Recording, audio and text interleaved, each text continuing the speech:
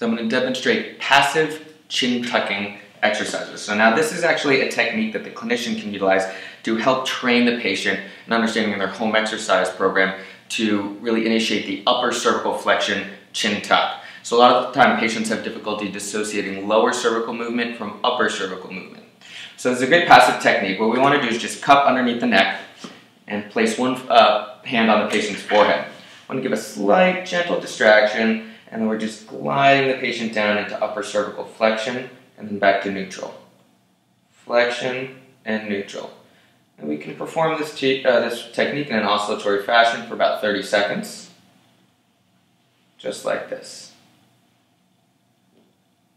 And then after you're done doing this, it's always encouraged to have the patient perform this technique on their own in a sitting position or a supine position to make sure that they understand how the exercise feels on their own.